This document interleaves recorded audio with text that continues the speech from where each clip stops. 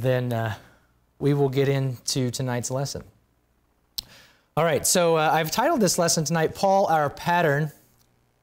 The subtitle is For Doing the Will of God. I was surprised to see that we really didn't have a lesson with this title on the website. We have hundreds and hundreds of lessons, and if you go to the graceambassadors.com/index page, it'll list them all the lessons and articles and email tips and everything else. And I turned on my little web browser find feature, and I looked up the word pattern, and I was shocked at how few articles and lessons and things there were about it, because it's kind of something we talk about not infrequently, where Paul being our pattern. If you'll turn to 1 Timothy 1:16, this is the verse that typically comes to mind when people talk about Paul being their pattern. Now, of course, you and I know that people who don't understand Mid-Acts Pauline dispensational right division, they've never heard that Paul could be a pattern for anything. That is news, right? But people who travel in these circles of knowing that Paul was given a special revelation from God, they're familiar with this idea, because there's an attack that's often given, which is, well, I don't follow Paul, I follow Christ. I hear you saying Paul, Paul, Paul all the time, so you think you're magnifying Paul and you follow him and all this kind of thing. And so we point out verses like 1 Timothy 1:16, where Paul himself says, "Howbeit for this cause I obtain mercy, that in me first Jesus Christ might show forth all long suffering for a pattern to them which should hereafter believe on him to life everlasting." And so Paul refers to himself as being a pattern, and it's kind of for a big audience. If you see the end of that verse, who's he a pattern for? To them which should hereafter, that's Paul and later, believe on Jesus Christ to life everlasting. Well, that's a lot of people, given that was 2,000 years ago. And so Paul's making this claim that anybody who's going to believe on Jesus Christ for life everlasting, from him until present day, where we're at in 2020, they've got to consider Paul as a pattern. Now, this verse is specifically talking about Paul being a pattern in terms of how he was saved.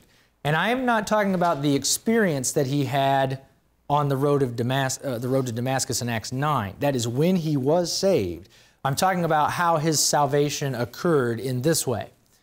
He was persecuting God. He was an enemy of God. In fact, in the verse prior, it talks about how Jesus Christ came into the world to save sinners, of whom I am chief. He was leading the rebellion of sinners against God and what he was doing prior to Acts 9. And in Acts 9, Jesus Christ does something unprecedented that had never been done before, which is to actually grant unto a sinner his righteousness and salvation.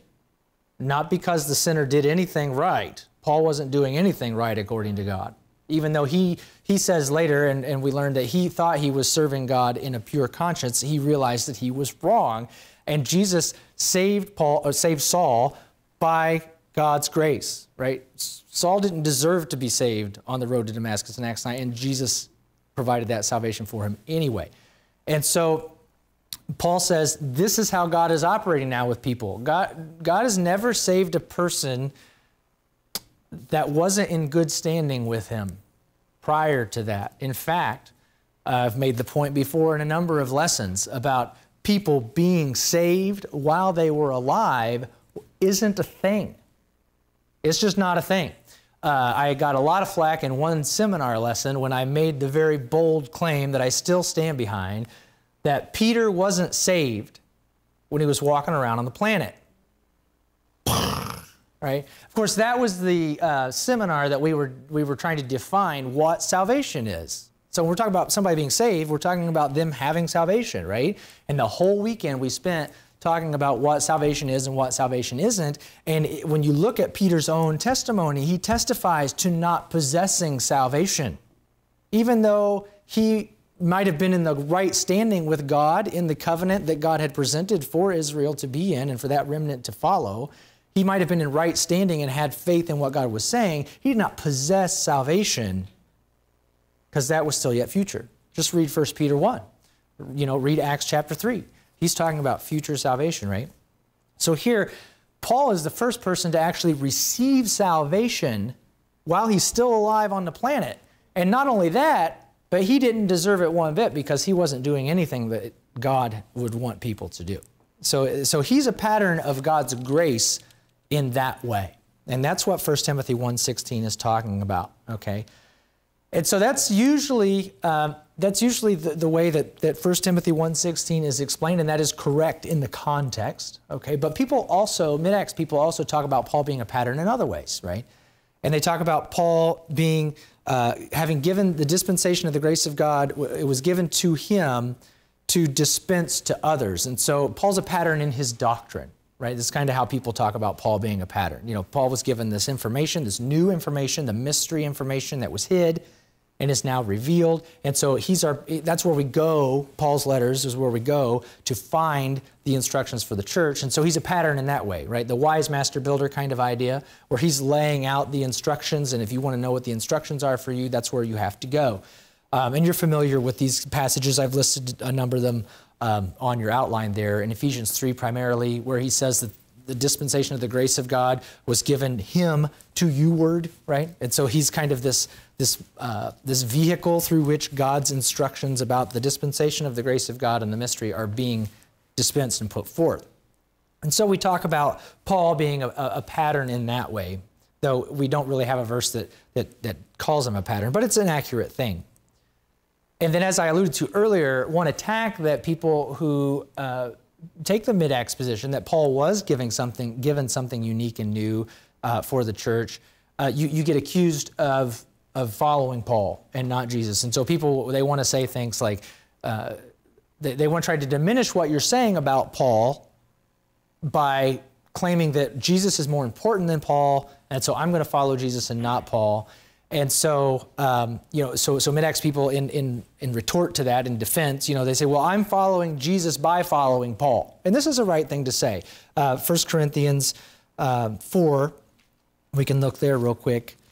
There are several places where Paul tells members of the body of Christ to follow him as he follows Christ.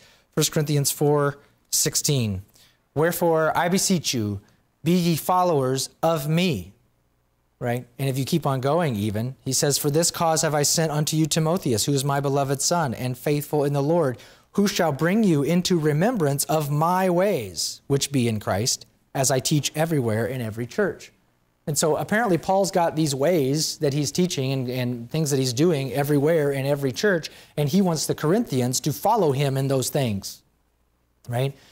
And so we aren't, in chapter 11 in 1 Corinthians, verse 1, we aren't facing a lack of biblical support where Paul is instructing people to follow him.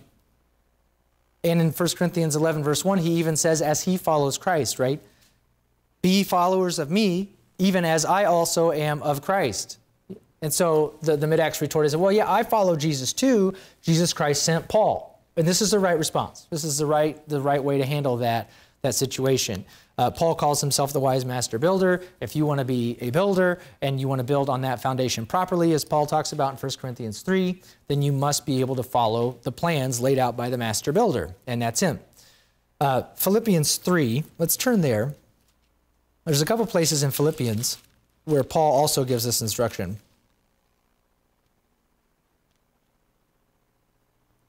In Philippians 3:17, Paul says, brethren, be followers together of me, and mark them which walk so, as ye have us for an ensample. So he's not only telling the Philippians that they need to be followers together of him, but to look out for other people who are as well and mark them and say, hey, that person is following Paul as a pattern. That person is following Paul as a pattern, right? If you turn over to chapter 4, in verse 9, I wrote this verse on the top of your outline, but there's something in this verse that is slightly different than the others, or at least it's more clear, and was kind of the springboard for the main point of the lesson tonight. All these things that we've talked about are true about Paul being a pattern. I don't want to take away anything from that, but it's been my experience that that's about where the teaching of Paul being a pattern stops. those three things, right? It's his salvation, which is true. His salvation is a pattern for anyone who wants to be saved now and the prior 2,000 years and the future from now until God is done with this dispensation. And no one knows when that will be. And we pray for God's long suffering that it will be long before that happens. So he's a pattern for our salvation. He's a pattern in the sense that the doctrines of the church, which the body of Christ is what we are, what we comprise, we're looking for our pattern in that. Where do we get those instructions? And he has those things. And that he is the wise master builder. We follow Christ by following him. Okay, and these are the three ways that he's a pattern. And these are all true. I don't want to diminish that. But I think there's more to it than that about Paul being a pattern. And Philippians 4:9 kind of gives us a clue into what that might be. Paul says to the Philippians, those things which ye have both learned and received and heard and seen in me, do. Now, to me, those four things learned, received, heard, and seen, seems like there might be more in those four things than even just the three things we talked about, right? Because nobody that he's writing to saw Paul's salvation, that's for sure. And he's saying things that you saw in Paul, do. You can't really do salvation anyway, which is another interesting part of the verse, where he's actually giving them a command to work, to do something. You know, grace folks sometimes are attacked by saying, oh, you're just telling people they don't have to do anything, that it's all free grace for your salvation. Yes, and that's been a bit of a theme that's come up this year here in our teachings at Grace Ambassadors, where it's like salvation and service are both important and they're different, right? Your salvation doesn't require any of your work, it's Christ's work, but your service requires all your work. That's you who does the work for the service, right? And so he's addressing that issue somewhere in here, because clearly he's not telling people to work for their salvation in this verse. That's not at all the point of the context. He's telling them to remember him and the way that they saw him be, the way they saw him live, the things that they learned from him, the things that they heard him say, and the things that they apparently received of him. He wants them to do those things. And that's not something that grace people are real comfortable talking about a lot of times. Right? When a grace person starts talking about the things that you need to do, people start getting a little antsy. And maybe rightfully so, if the person saying that hasn't proven themselves to you that they are clear on what salvation is according to the dispensation of the grace of God. So there's always a place to be wary and have flags ready in case they need to be thrown. But we do need to be comfortable with the idea that God is wanting us to do things, right? He did save us to be servants of righteousness. Servants of righteousness aren't, that means you do something to fulfill that, right? That's a title you've been given, but if you don't ever do anything, then you're not really serving, right? I mean, you've got the title, but you're not fulfilling that which you've been called to do. And so that's kind of where I wanted to move the discussion about Paul being a pattern, because we've established those other points where salvation, doctrine, pattern of being the master builder. This is all true, but there's something that Paul wants the Philippians to remember about him in the way that he carries himself in this life so that they would do what he was doing. What does that mean? What does that look like? So I just wanted to flesh that out a little bit this evening and see what we can find. And so I think you could teach a lot of lessons on this idea, but in trying to keep it somewhat concise and somewhat in a framework, I wanted to do it in the framework of doing God's will, because I think it could be more than that, but we're just going to stick to that tonight. Ephesians 5:17, Paul instructs the Ephesians that they should not be unwise and that they should know what the will of the Lord is. And we've talked about this in many lessons over the years. When you understand the Bible rightly divided, you can know God's will. It says it very plainly. The problem people have with God's will, of course, is it's not specific enough for them, right? Like they want God's will to be very specific. And God's will is, let's just say, it's bigger than you. It's more important than you. And it doesn't really concern the details about you, right? Because God's will is about eternity. And God's will is about him and his grace and being able to provide blessings to people and to remove the curse from people and the earth. This is God's will. That's a little bigger than you and I individually. And so people get disappointed when they hear that. but they fail to realize the greatness of that plan and that purpose, right? But God's will is defined for us several places in the Scripture. 1 Thessalonians chapter 5 is a place that clearly states that, God's will. If you start, there's a whole list of things here, but you can start in verse 16. Real easy. God's will for you. Rejoice evermore. Pray without ceasing. In everything give thanks. For this is the will of God in Christ Jesus concerning you. If you want to know what God's will is for you, well, there Paul just listed a few things to the Thessalonians to wrap up that letter. And so maybe this is one of the ways that Paul is a pattern for us in doing God's will, right? These three things: rejoicing, praying, and giving thanks in everything. The Bible says this is God's will for us. Paul is a pattern for us in these ways. And we can pick up on this very clearly just by doing a cursory look at the letters that Paul wrote. Did you know that Paul talks 2.5 times more? I'm going to get a little math on you, okay? You have to try to figure all the numbers out. More about joy, glory, and hope than he even uses the word grace.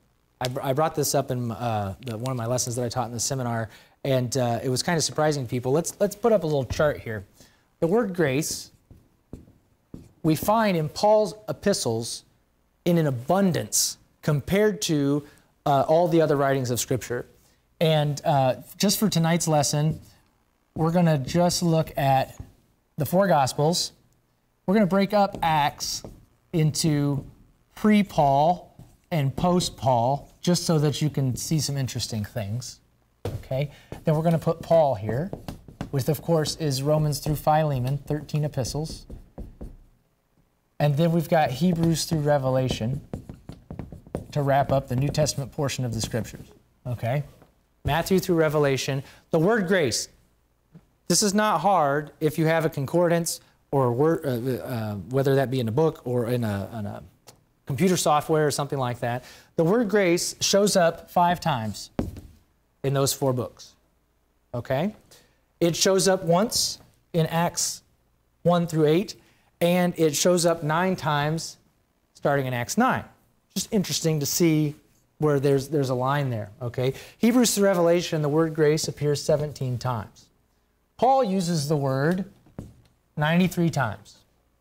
And so this has been pointed out before as just by looking at the words, Paul apparently has something to say about grace that other people didn't need to take the time to talk about. What does that mean, right? Now, this is just a word count, right? But it's just interesting to see that just by doing word counts, those numbers tend to point you in a direction, right? And so this has been thrown about before, and people who understand the dispensation of the grace of God, the manifold wisdom of pure grace was given to Paul. And so, of course, he's going to talk about that a lot more than the other portions of the New Testament of your Bible. But this is where I thought it was really interesting. These things that we're wanting to talk about tonight, like glory and joy and hope. I should use different colors because that's fun. Glory. Now this one is a little more here. That's a lot, right? Glory is talked about 60 times in Matthew, Mark, Luke, and John, a total of 9 times in Acts, and 48 times in Hebrews through Revelation. You know how many times Paul talks about glory?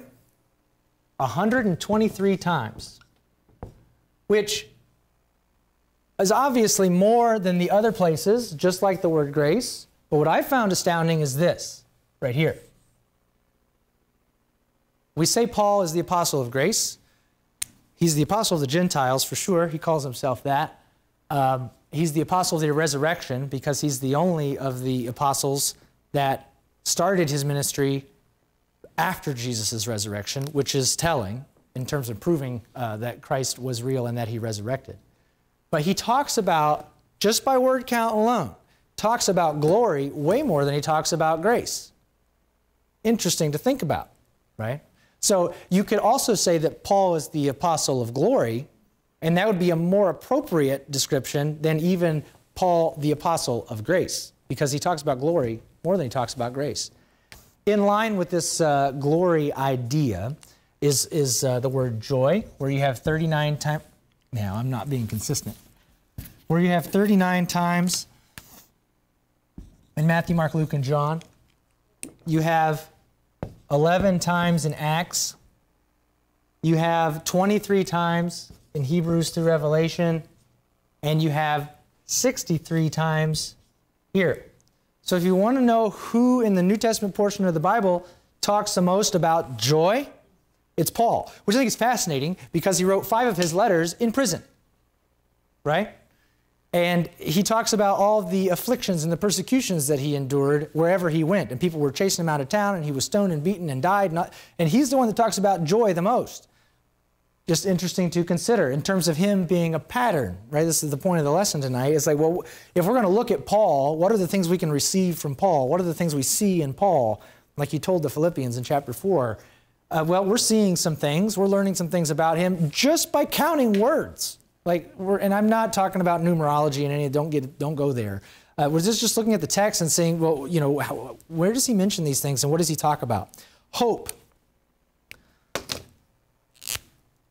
These things are things that I think people want to almost define Christianity by, and rightfully so. Like these are things that are very important, should be very important to Christians, right? Just notice where that comes from in the New Testament portion of your Bible, right? Hope. Matthew, Mark, Luke, and John, the word, twice. Acts, 1 time before Acts 9, 9 times after Acts 9, 11 times in Hebrews through Revelation, and Paul, 43 times. So you can say, well, that's not as much as those things. No, it's not. But compared to these other places, where do you want to learn about hope? I mean, if you need to go to the Bible to learn about hope, this is obvious where you need to go, right? You're not going to find much about hope here in Matthew, Mark, Luke, and John, and Acts, or even in the Hebrew epistles. You're going to have to go to Paul to learn about hope. So in terms of how he's a pattern for us, well, if you're looking, trying to figure out how to live this life and do God's will by rejoicing evermore, like how does a person rejoice? Well, rejoicing in joy, there's that root word there is the same, right? When you take joy in something, you're rejoicing in it, right? And of course, you can rejoice when you know that you have a hope of glory, right? That's where that's the content of where our joy comes from, is because of the salvation that we have presently, and we know what's coming. As sons of God, we know what's coming in the future. And so our joy comes from these things, and Paul is definitely the place where we find how to rejoice. Like he's the one that's talking about it, right? So in terms of him being in a pattern, we're actually going to have to learn what he says about these things in order to do the command that he gave 1 Thessalonians 5:16, which is to rejoice evermore. You're not going to know how to do that unless you know how Paul does it, because he's the one that talks about it the most, okay? The second thing in our list of God's will, 1 Thessalonians 5, rejoice evermore, pray without ceasing. And Paul is an example to us in this way too. Paul, either in every epistle except for 2, in the first chapter, he either prays right there in the letter, or he talks about his prayers to the people he's writing to. Like, so he either writes out a prayer, or he says, this is what I prayed about. In every one of his epistles, in the first chapter, he does this, okay? Except for Galatians and Titus. He didn't there. But 11 out of the 13 epistles, he starts right off with prayer, right? Which is interesting to consider, a spiritual application. If Paul is our pattern for doing the will of God, and the will of God is to pray without ceasing, and you say, well, surely he doesn't mean like pray all the time. No, clearly, that you wouldn't be able to do anything else if you were praying all the time. That's clearly not what it means. But the idea is that there isn't a bad time to pray, and anytime you have the opportunity to pray, then why wouldn't you? We tend to think, we tend to forget what kind of a blessing prayer is. Like the fact that we have access to speak to the God of the universe, the creator of all things, and speak to him about anything. That is an amazing blessing. right? Mid-Acts people struggle with prayer because we don't know how to pray as we ought, and we learned how to pray wrong, and I don't want to pray wrong, and so it's just easier if I don't, right? I don't know what to pray for, and so it feels awkward to pray. You know, these kinds of things are very common, but you can learn how to pray under grace because you have a pattern for doing so. At the very least, you have a pattern for doing so because Paul talks about prayer a lot. He writes his prayers out. He writes in the letters what he prays for if he doesn't just make the prayer plain right there in the letter itself, right? So we can learn a lot on how to do that just by taking him as a cue. Another thing that you can glean from this idea that Paul starts all of his letters out with a prayer is maybe it's not a bad idea to start things out with prayer, right? That's a good way to focus your mind. We've defined prayer in lots of different ways over the years, and one of the best ways that I like to define prayer, obviously that's you talking to God, right? That the communication happens by God talking to you, and then you hearing God, and then you talk that back to God, right? And the best way to pray is when you're praying the things that you're hearing back to Him, right? That's the best way to pray, is to take the things that you're hearing and pray them back to Him. I'm not talking about reciting verses necessarily. I'm talking about concepts, right? Like it's not like rote, like you're just going to recite these things back to God that you've read. I suppose you could do that, but if you read the things that Paul writes that he prays about, they're doctrinal things. Like they're things that you learn about grace. They're things that you learn about who God is and the things that you learn about who you are, who He's made you to be. And you pray those things back to Him. And what that does is that activates that doctrine that you learned. It activates it into your soul, right? Doctrine becomes real when you put it to use. If it's in your head, you know it, but it's not really making itself manifest in you. It's not coming out in you necessarily. Most of the times not. It's not until you are forced to engage with it in some way, whether it's communicating it to people or teaching it or just having a conversation or actually working it out, like there's something happening in your life and you've got to rely on this doctrine that you know to actually do this thing that would otherwise be really hard to do. Or how am I going to get through this thing? Well, you know doctrine, and so when you take that step to put that doctrine to practice, then it becomes resident in you. And so there's these different ways that the doctrine gets activated, but one of the easiest ways to activate the doctrine is with prayer, because it doesn't require a circumstance that you have to apply it to. You can take everything that you're learning, and you can, even if you're just thankful to God, back to God for what you were learning, it forces you to re-articulate it, right? Because you don't always have an audience with people that you get to speak the doctrine you're learning to in a way that you've learned it, right?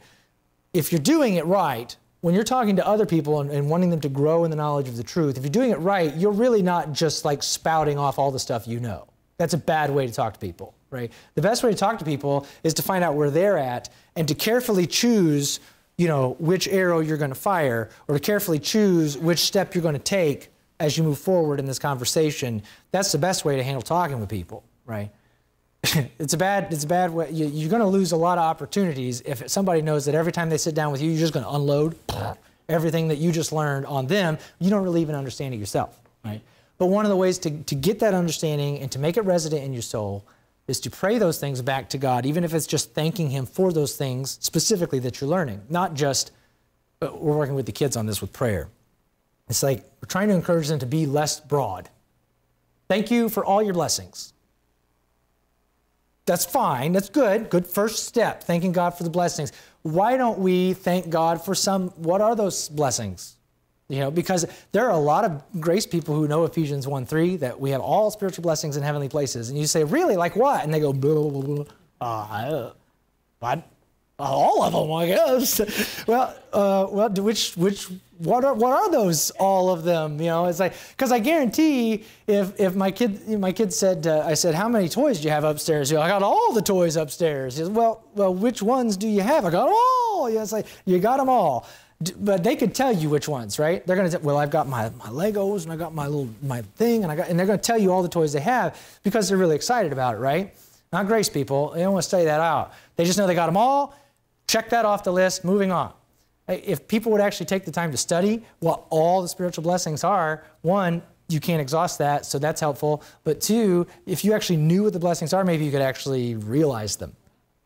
Maybe you could actually live them, right? Put them into practice, and that would be a part of your life, which would be a great blessing to you to do. And so Paul is an example in just how we communicate to God the things that he's communicated to us, so that, one, when we need to activate doctrine within us, you're able to do that without requiring some other circumstance or some other person. God is able to furnish you in that way. But two, when you start out the things that you set to do with prayer, then your mind is put in the proper place, right? If you're praying right doctrine back to God and you're being sincere in your prayer back to God, then you're putting your heart and your mind in the right place before you start out on this thing. And even if that's a mundane earthly thing, I think that's an okay thing to do, because the mundane earthly things are the things that are easiest for us to get distracted with. And so if we can start those mundane earthly things out with some prayer, then maybe that will help guard us from being overtaken by those mundane earthly things that we maybe have to do, right?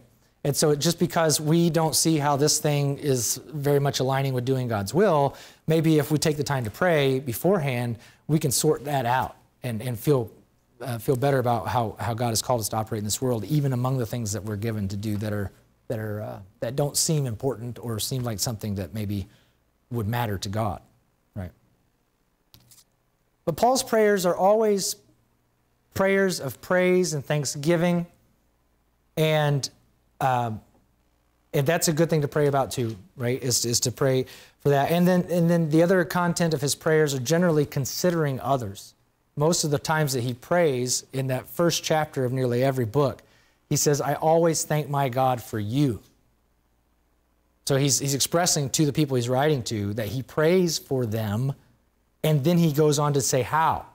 So it's not just that we're praying for other people. Again, opportunity working with your kids, and we thank you for Grandma and Grandpa, and we thank you for Bob and Susie. It's like, and that's good to remember people. But what is a better way to pray is like what Paul patterns for us, which is, I thank my God for Bob, who is learning that, your truth is what he needs to stand on. He doesn't need to be influenced by this and that. And he's, and so you're actually considering Bob's actual state of things and not just that Bob exists, right? Which is a fine thing to be thankful for. We're happy that you all exist and we exist in each other's presence. Wonderful. But let's maybe grow a little bit in how we consider people and how we pray for them and consider the things that they actually need or the things that they're growing in, right?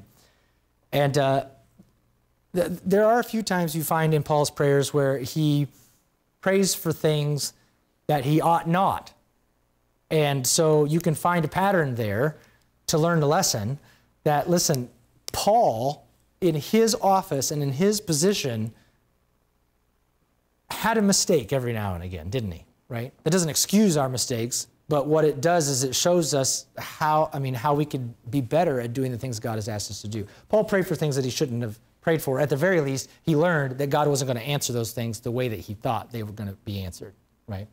But he did pray for some things that he knew the answer already before he prayed, if he prayed it anyway. Just interesting that he records that. We've got lessons on Paul's prayers on the website, and it fleshes all that stuff out. You can go check that out on your own. But anyway, consider Paul's prayers. That's a long study. That's a long study, just to go find all of Paul's prayers, because there's multiple ones in every book. There's like at least 4 in Romans. And like I said, he starts out the beginning of most every book with a prayer. Ephesians, he's got prayers at the beginning, prayers in the middle, and prayers at the end. And of course, he's writing this from prison. And so you figure, well, now he knows how to be abased because he's in prison. And so he's praying to God every opportunity he gets, even multiple times writing a letter. And but none of those prayers, ironically, when he writes those prayers in prison, none of those are prayers of despair. They're very glorious prayers and magnificent prayers, and he's praising God about his greatness and all of the wonderful things that he is. He's doing this from prison. It's like, that's a pattern that if we learn to follow, would really grow some people spiritually and make some people strong in that way. So study Paul's prayers. That's a great way to learn how to pray, how to pattern your prayer life after. It's a great thing to do, okay? We got our little chart up here, so we might as well Oh, I erased it. Well, in talking about this last part of God's will in 1 Thessalonians 5, it says, in everything give thanks. And then he sums it up, for this is the will of God in Christ Jesus concerning you. The content of most of Paul's prayers is gratitude, is thankfulness. And he talks about thankfulness and gratitude and giving thanks 45 times in his epistles, compared to the 18 times in Matthew, Mark, Luke, and John, the 5 times in Hebrews through Revelation. So his 45 times of talking about being thankful and having thanksgiving and giving thanks, it's a magnitude compared to the rest of the New Testament portions of the Scripture. Where do you find how to be thankful? In Paul's letters. He's thankful all over the place. He's thankful all the time. Okay? So given that's the will of God for us, is to be thankful in all things, we need to learn how to do that by following our pattern, Paul, in doing that, in doing so. So stepping back a little bit, then we're talking about how is Paul a pattern for doing the will of God? We've read some things that are the will of God in 1 Thessalonians 5. If you back up a chapter to 1 Thessalonians 4, Paul uses this phrase, the will of God, again. In verses 3 and 4, he says, for this is the will of God, even your sanctification, that ye should abstain from fornication, that every one of you should know how to possess his vessel in sanctification and honor. God's will is for you to know how to possess your vessel. That is, in case you didn't know, your body. The thing that you're traveling in, this body, is your vessel. It's the thing that you move around and exist in this physical earth in. And God's will is that you know how to possess it, that you know how to use it. You know what to do and what not to do with it, right? Ephesians 2:10 says that God ordained us that we should walk in these good works. He ordained us unto good works. That means he purposed that the people that are members of the body of Christ should do good things. That was God's purpose from before the world began, right? There's more to it than that, but that's part of it, right? Is that not only would there be this body of believers who are sons of God, saints, free, spiritual, members of a body who will do what is right. That's what he wants, right? That's what he's ordained, that the members of the bodies would do what is right and avoid doing things that are wrong. That's what he wants to happen. Okay, that's God's will. And you see this all over the place. Titus 2:7. Let's turn to Titus. There's lots of places in Titus where he's talking about the good things that members of the body of Christ should do. Titus 2:7. Now this is an interesting verse because Titus is being told by Paul, in all things showing thyself a pattern of good works. And we'll get to this making more patterns later. But Paul's telling Titus that he should show himself a pattern of good works in doctrine, uncorruptness, and gravity, sincerity. But the first thing on the list, a pattern of good works. Interesting. In chapter 3, verse 1. Put them in mind to be subject to principalities and powers, to obey magistrates, to be ready to every good work. Like he keeps saying it. It's like the people in Crete need to do good things because they're not really prone to that. And so he's kind of reminding Titus, they need to do good things. They need to do good things. They need to do good things. As you jump down to verse 8, he says it again. This is a faithful saying, and these things I will that thou affirm constantly, that they which have believed in God might be careful to maintain good works. It's like you sense like Paul's urgency with this. Like the whole book of Titus is like, listen, Titus, these people are not doing the things that God ordained members of his body to do. They need to do good things. You need to remind them to do good things. They need to know how to possess their vessel. That's God's will. He wants people to do what is right, not what is wrong. And so he's really hitting that hard with Titus. But we can learn from Paul the pattern for that this is appropriate thing, that good behavior is an appropriate thing. We learn this from Paul. Again, I'm not digging out like we're not going deep and long on certain passages that describe this, right? I'm just looking at Paul generally. How can we learn how to do God's will? And in this instance, it's doing good things, possessing our vessel rightly. How can we look at Paul as a pattern for that? I mean, how do we see how he behaved? Well, there are some ways that we can go through and flesh all that, but just generally, when you consider the layout of Paul's books, how he structures the way he communicates to the people in these churches, you find something very fascinating. I'm going to draw another chart up here for you, okay? Paul wrote 87 chapters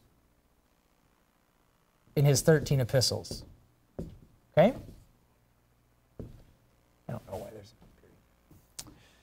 And if you look at the way that he lays those out, we're going to do something that we have been learning how to do in our ambassadors workshops, on our Bible study practicums, where we're learning how to study the Bible together.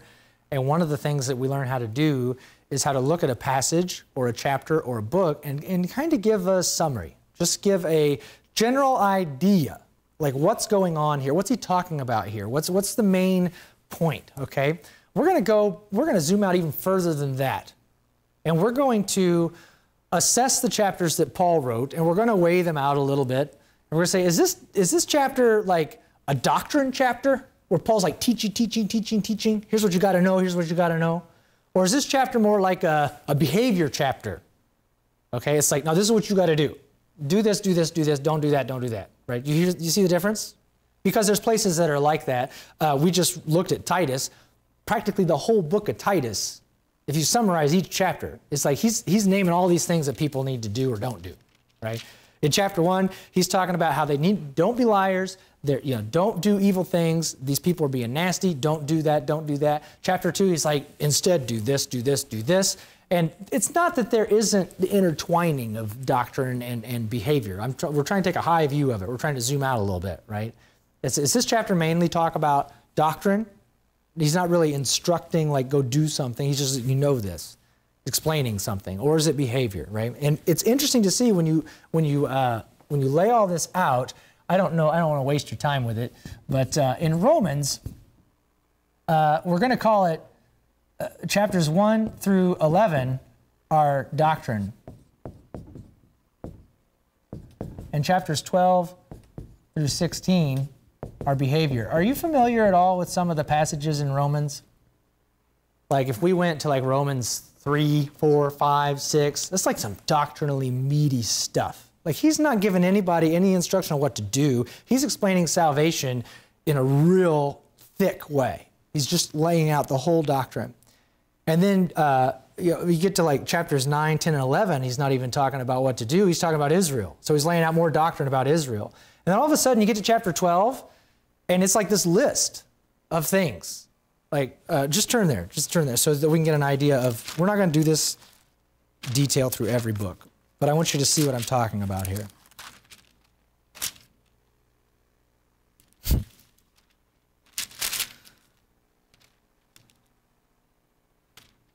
People, Romans chapter 12. Say like in verse 9, just start there. Let love be without dissimulation. Abhor that which is evil. Cleave to that which is good. Be kindly affectionate to one another, right? In brotherly love. And prefer one another. Not slothful in business. Fervent in spirit. Serving the Lord. Rejoicing in hope. Patient in tribulation. Continuing in prayer. Does that sound like doctrine to you? Or does that sound like, pay attention to some things that you need to do here? It's a list describing behavior, right? Okay? And chapters 12 through 16 are generally that, right? Generally talking about all this kind of. 14 is all about how the people who know some things are treating the people who don't know some things wrongly, and they need to get that fixed, right? 15 is like how you're going to treat these people down in Judea, generally speaking, right? So he's talking about behavior like 25% of the time, and here 75% of the time. You got all this doctrine, and then there's this little bit of behavior, which is, I think, how most grace people would like it to be. It's like, don't tell me what to do. Don't tell me what to do. I have liberty. I'm free. You can't tell me what to do, right? Paul, he talks about doctrine 75% of the time. And then he just does some little tips at the end, right? And that's the end of it from there. if you start breaking down all the rest of the books, they're all looking a little different. The Corinthian books are unique. They're kind of a 50-50 split. In 1 Corinthians, they got problems, behavioral problems, but more so doctrinal problems. Every chapter, he's like, there's this teaching, and here's your wrong problem. And there's this teaching, and here's this problem you got. And here's this teaching, and here's this behavior issue that we got to deal with, right? Every chapter. 2 Corinthians is a little more different. And again, we're trying to be general and vague, just so we get the idea. 2 Corinthians, it spreads it out a little bit more, right? So he gives like a teaching for like a chapter, and then he addresses this issue that's going on for a chapter. And then there's this teaching for a chapter, and then there's this issue that he deals with. And so the Corinthians, there's like a 50-50 split on doctrine and behavior, right? And you see a similar kind of thing in Galatians all the way through 2 Thessalonians, where the first half of those letters, all doctrine. And the second half of those letters, almost always behavior-oriented. Just split down the middle. Galatians and Ephesians have 6 chapters. It's pretty clear, almost 3 and 3. Colossians and Philippians, 4 chapters each. First 2 chapters, just think of Colossians, if you will. Those first 2 chapters are so thick, full of doctrine. He's talking about the Lord Jesus Christ, and you're complete in him, and there's no other thing. And he just lays all this thick doctrine out, and then all of a sudden, he hits chapter 3, and he starts talking about how they're going to relate to one another. And he does that for the next 2 chapters, just talking about how they behave, how they act, right? And so it's almost always like that. And then you get to the Timothys, and it starts swinging the other way, right? The Tims, he spends the first quarter or so, usually like the first chapter, laying out some doctrines. And then he talks about behavior in the church, because Timothy is kind of in charge of this church in Ephesus. And he's like, so Timothy, know some things, and now we got to fix these problems that are going on with the people in your church. Make sure that they don't do these things. Make sure they do these things right. And then as we just saw in Titus and Philemon, it's practically, there's really not a whole lot of doctrine to discuss. Now, there's doctrines in there. I'm not trying to say there isn't doctrine where Paul talks about behavior, and I'm not trying to say that he never addresses behavior in the chapters he talks about doctrine. I'm just trying to give like a summary, right? If you just try to take a consensus of the point of what Paul is writing in all of his books, the score ends up being 41 chapters of doctrine to 46 chapters of behavior.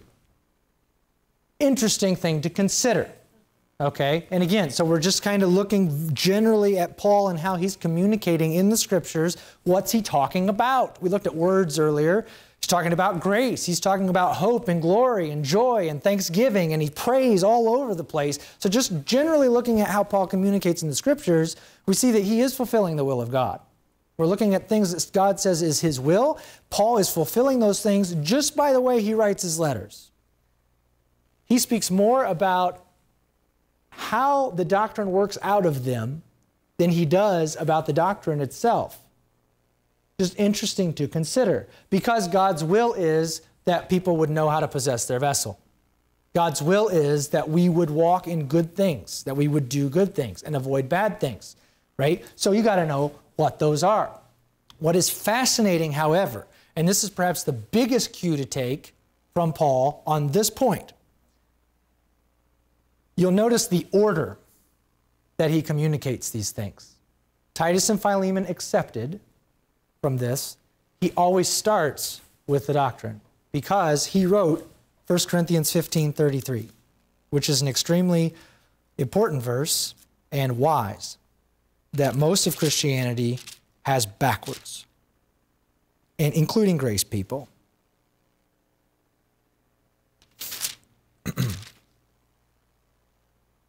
He knows that you'll never get grace doctrine to work out of somebody the right way by putting them under a law.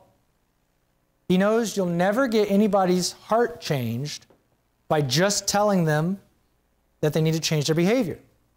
Grace works from the inside out, and that means that your inside has to change. Well, how's that going to happen, Paul?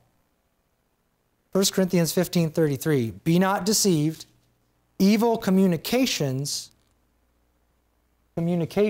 like doctrine, things that you know, things that you're talking about, going in your mind, going in your ears, going in your soul, evil communications corrupt. Bad manners, right? The manners are corrupted. The behavior are corrupted by the doctrine, by the communications. So if you want to fix people's behavior, you got to fix the communication. You got to fix the understanding first. If somebody's got a behavior problem, it's because they have a doctrinal problem. 1 Corinthians is really easy to see that in, okay? Because they had a lot of behavior problems. They aren't the only ones, but they're the most blatant, right? And he's got a doctrinal answer for every one of those things, and he fixes the doctrine first. He fixes the doctrine first, right? He has to ask the Corinthians, don't you know? Don't you remember this doctrine I taught you?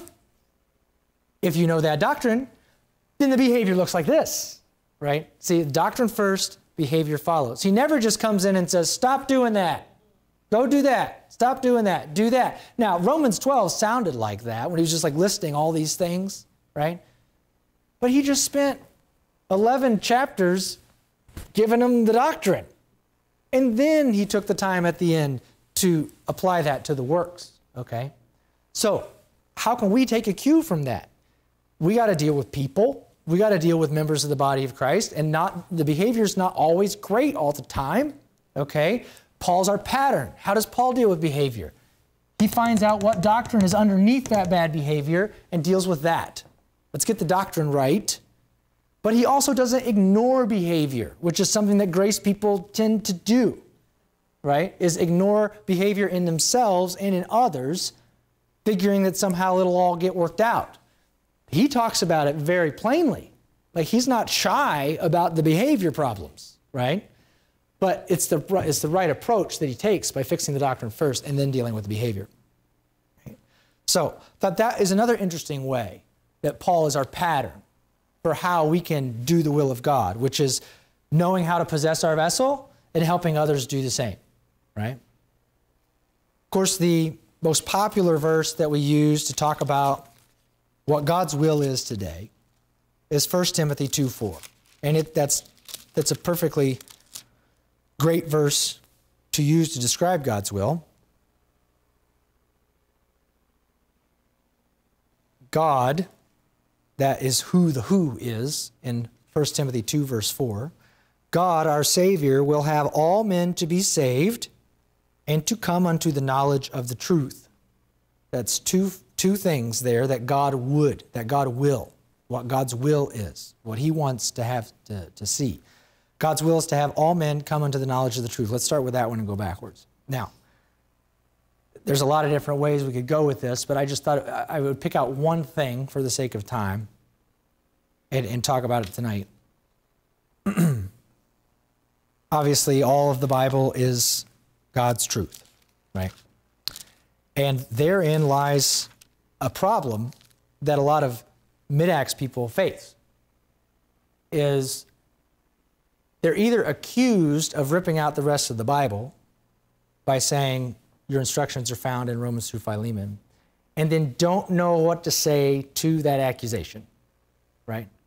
Like, they know it's not true, but they don't know why, right? Maybe you've been there, maybe you've heard, maybe you know people who are in that kind of situation. It's like, yeah, I know that Paul's got the instructions for us today, and their friends are telling them, well, you're cutting out the rest of the Bible, and you're like, no, I'm not, except I am.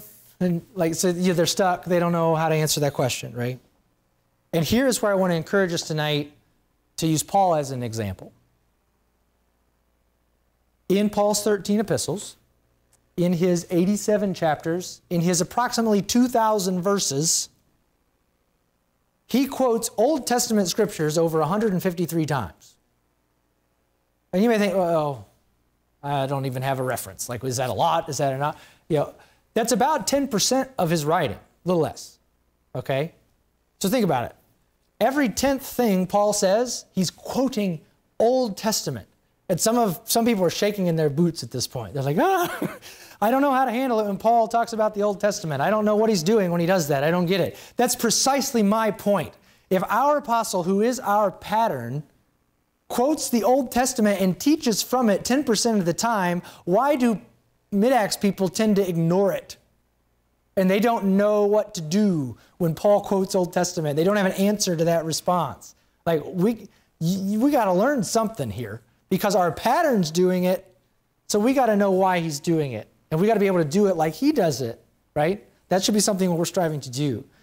2 Timothy 3:16 and 17 is the verse that people will throw at you when you quote 2 Timothy 2:15 about rightly dividing the word of truth. They will go to the next chapter and they say, no, you can't throw it all out. All Scripture is given by inspiration of God and is profitable for doctrine, for reproof, for correction, for instruction in righteousness. Right? They say, no. We take all of Scripture, and that should be the cry of every Mid-Acts dispensationalist, is I rightly divide the entire Scripture. I take the entire Scripture, and I understand how it's put together. Okay? That is the response to people, because Paul himself, in the next chapter from rightly dividing, right, says that you need all of it. And not just to say, well, but it's not for you. Because that's not even true. It's not to you.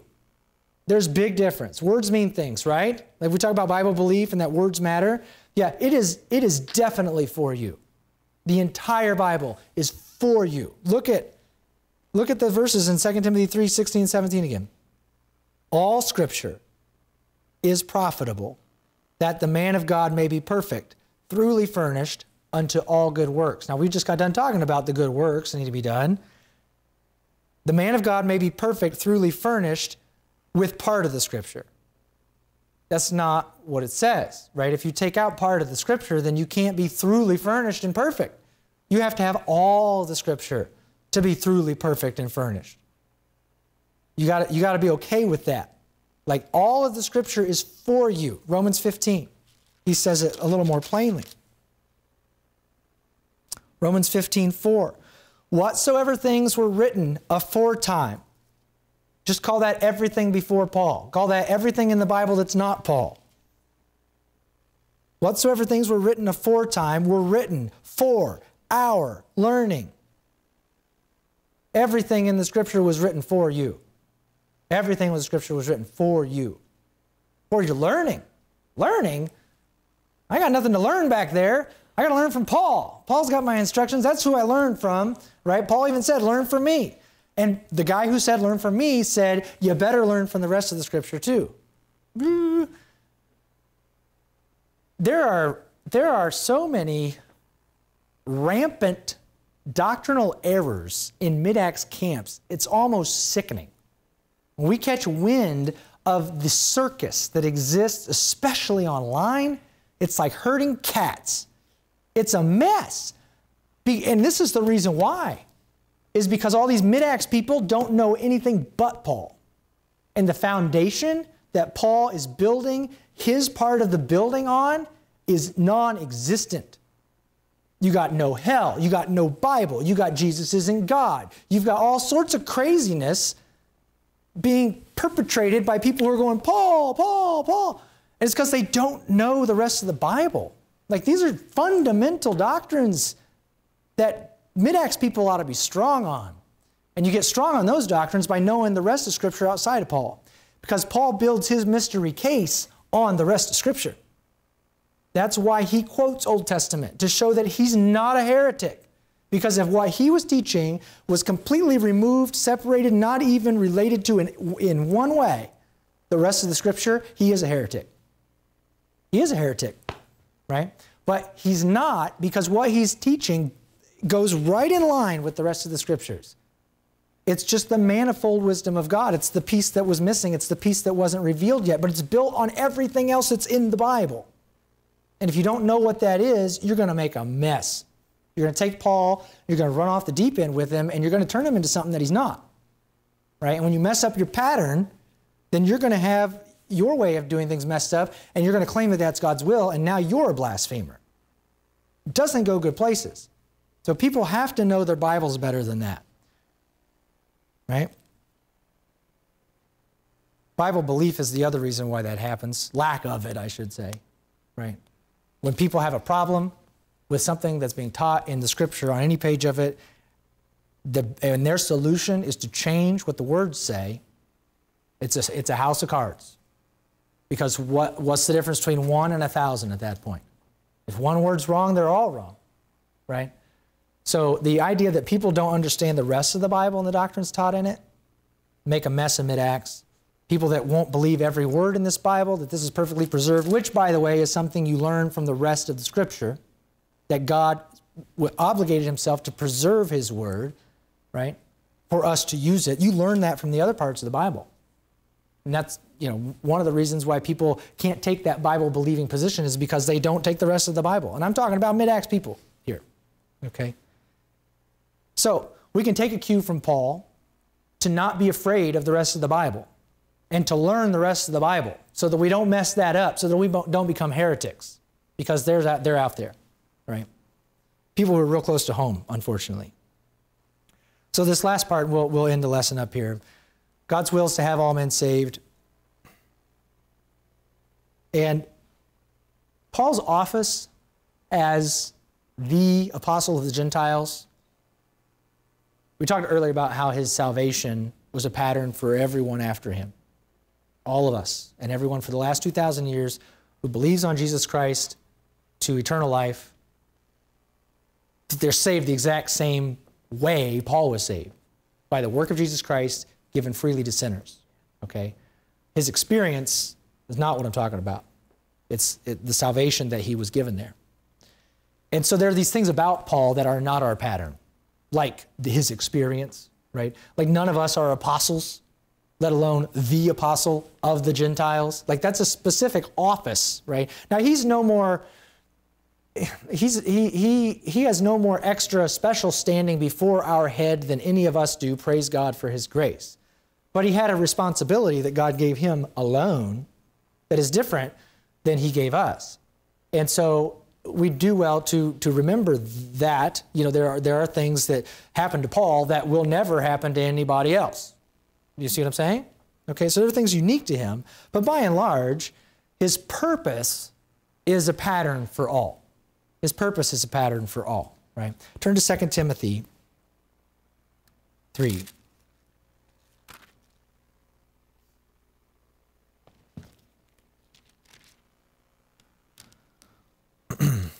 Paul's purpose is God's purpose. While you're going there, 2 Timothy 1:9 says that God saved us and called us with a holy calling, not according to our works, but according to his own purpose and grace, which was given us in Christ Jesus before the world began. See, God's purpose and grace was given to the entire body of Christ. You notice all the plural pronouns he uses in that verse. Because there's a lot of verses where Paul uses my, right? My gospel committed unto me, all these, which is true. But notice in this verse, he doesn't use that. He says, who has saved us and called us with a holy calling, not according to our works, but according to his own purpose and grace, which was given us in Christ Jesus. He gave all members of the body of Christ God's purpose, right? Which is what we've been doing, God's will, right? So Paul's purpose, Paul made God's purpose his purpose. And he might have had a lot less choice in that than we do. He kind of says so much. He's like, listen, even if I didn't want to, God apparently is going to make me, right? He says that in 1 Corinthians 9. He's like, I don't have a choice here, right? That's different than you and I.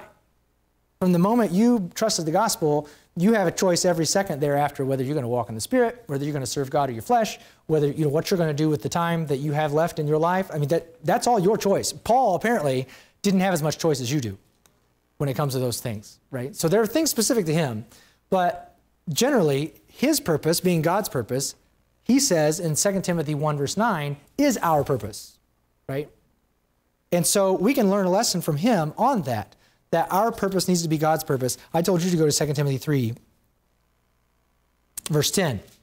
Paul's telling Timothy here, Timothy, thou hast fully known my doctrine, which we talked about at the beginning. Paul's a pattern of the doctrine, right?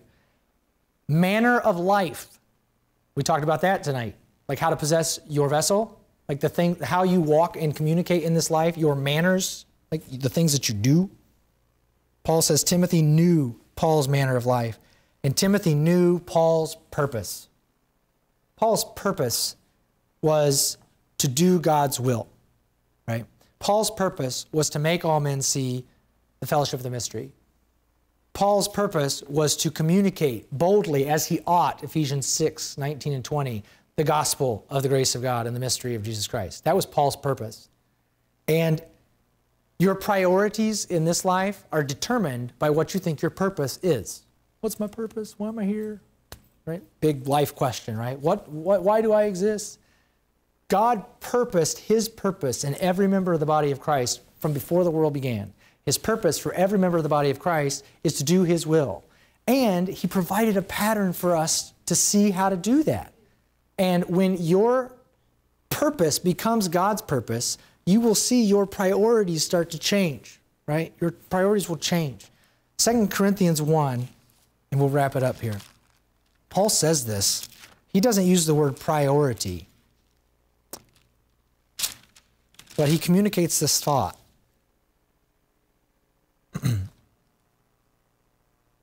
2 Corinthians 1:17. When I therefore was thus minded, did I use lightness? And here's the point I want to make. Or the things that I purpose, do I purpose according to the flesh? That with me there should be yea and nay? Yea, and nay, nay? No, he's contrasting that his purpose isn't his purpose according to the flesh. His purpose is God's purpose, right? That's what he wants it to do. And he's reminding the Corinthians that, listen, my priorities were God's priorities, not what I wanted to do, right? That's a big lesson for us to learn from our pattern, right? That he made his priorities God's priorities. And then in Philippians 3, he talks about the people who didn't do that, right? He encourages them. We read this verse earlier when he says, be followers together of me, and mark them which walk so easy, have us for an ensample. And then parenthetically he says in Philippians 3:18, for many walk, of whom I have told you often, and now tell you even weeping, that they are the enemies of the cross of Christ. Why? He's going to explain. Whose end is destruction, whose God is their belly, and whose glory is in their shame, who mind earthly things. When people don't understand their purpose, they don't have a pattern to follow, what's left but to follow your own purpose and to follow yourself as a pattern or the world as a pattern? That's the only thing that's left. Protect against that. Paul's warning to the Philippians is be followers of me, right? So that you can stay on the path that God has purposed for you, right? Which is to serve him and do his will. So I hope that was edifying for you this evening, just to kind of take a different spin on Paul being a pattern and some different ways that he is a pattern that maybe you haven't considered before. But I will take any questions or discussion at this point.